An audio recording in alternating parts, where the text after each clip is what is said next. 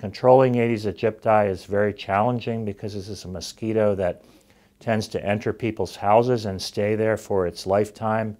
That makes it difficult for insecticides, for example, to penetrate homes unless spraying is done within the home.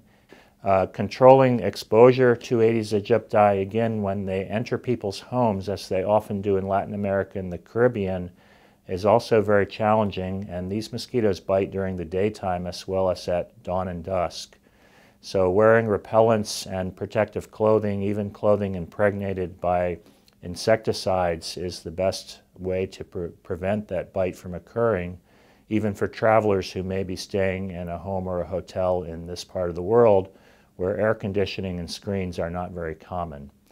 Fortunately, here in the U.S., we're not expecting, even from imported cases, major outbreaks. We don't expect to see millions of people being infected here like we're seeing in Latin America, mainly because of our differences in lifestyle, where we typically stay in air-conditioned homes during the warm part of the year when transmission would be most efficient, or we at least screen our windows and doors during other times of the year to prevent Aedes aegypti and other mosquitoes from entering.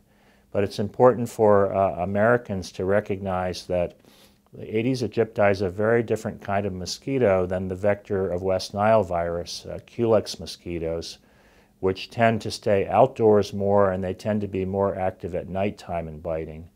So in the southern U.S. where Aedes aegypti is present, it's important to be vigilant during the daytime, to keep mosquitoes out of our homes, and also to eliminate standing water around our homes, which is where the larvae of Aedes aegypti are typically found. UTMB Health, working together to work wonders.